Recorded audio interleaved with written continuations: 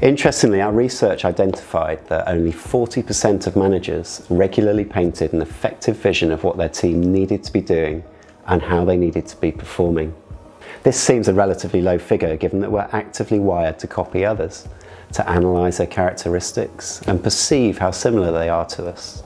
From the moment we're born, copying others is the most influential way we learn and develop, which is why our behaviours and beliefs are heavily shaped by those around us. So in the business world, if people identify with a manager or a team and want to be part of it, they're likely to adopt similar behaviours.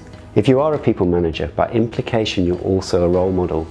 You need to build your effectiveness in this area, given that it's your impactful role modelling which will support performance improvement by motivating your team members to believe in their work and build their own capacity to contribute.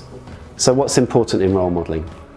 Well, good role modelling starts with continually demonstrating to the team why the work matters, showing them how you and they can anchor to a higher purpose, builds engagement and productivity.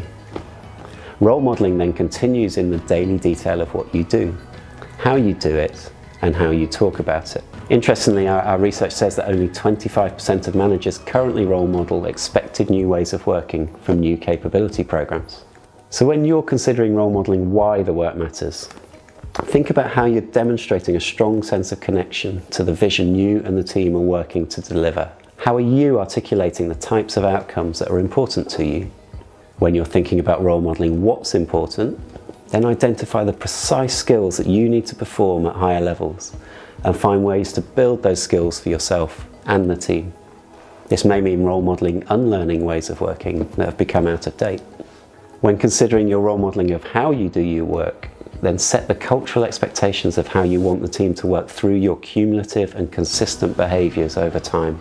Reward, recognise and support a culture in which learning, information, collaboration and innovation are the norm.